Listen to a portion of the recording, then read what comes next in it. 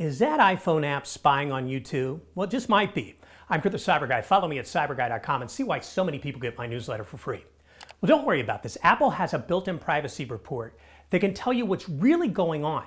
It's like your own digital detective. Let's check this out. First, let's find the app privacy report. You're going to go ahead and open up Settings, scroll down and tap Privacy and Security. Then tap App Privacy Report. If you haven't already done this, turn it on and tap Turn on App Privacy Report. Apple's going to then track data for the next 7 days so you can review how the apps are actually behaving. Okay, let's dive into the report once you got it. Now let's go back to Settings, then Privacy and Security, and tap on App Privacy Report again. You'll see the following information. There are a few key sections here. Data and sensor access. This is going to show you which apps have access to your location, your contacts, photos, camera, microphone, and other sensitive data.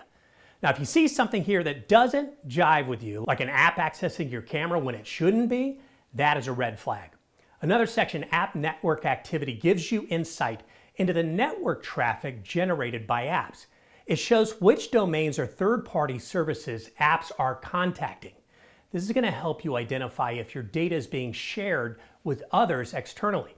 Now, if an app is contacting advertising or tracking domains like Google Analytics or Facebook, it could mean that your data is being shared for advertising or for analytic purposes. Next, we're going to scroll down to Most Contacted Domains. This shows you which external domains or web addresses and websites that an app is interacting with. This helps you understand where your data might be going. So what do you do with this information? Well, you've got options to rein in your privacy. Let's do it. You can revoke unnecessary permissions, disable tracking, or even uninstall apps that share your data in ways you're not comfortable with. For example, to limit ad tracking, which I've done, open the Settings app, tap Privacy and Security, then Tracking.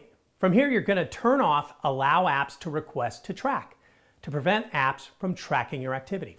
And you know what? It seems like every time I do this, it reveals some surprising things about the apps I use every day. More smart tips at cyberguy.com. Click the red button and find out why so many other people get my newsletter for free.